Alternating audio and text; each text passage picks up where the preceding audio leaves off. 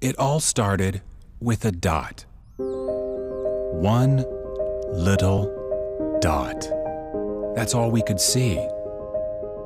And while one little dot doesn't usually mean much on its own, that little dot meant everything.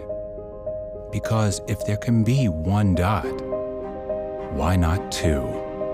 Suddenly, you have a line, a connection. Now you're getting somewhere. You're starting to see the possibilities. Add a third, shape. Fourth, form. Eighth, function.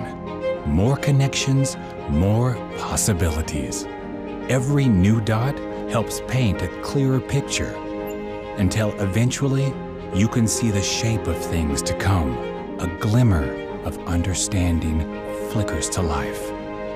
Possibilities start to become realities. Because now, instead of asking, "What are you?" you can ask, "How are you?"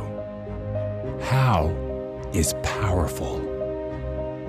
How is why we create algorithms that can see.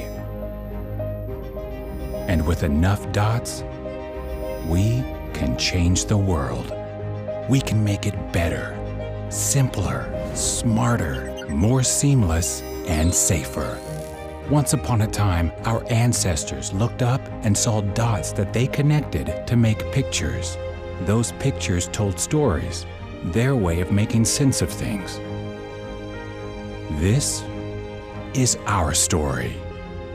We've been connecting dots to help computers make sense of things for 15 years. But we're not finished yet.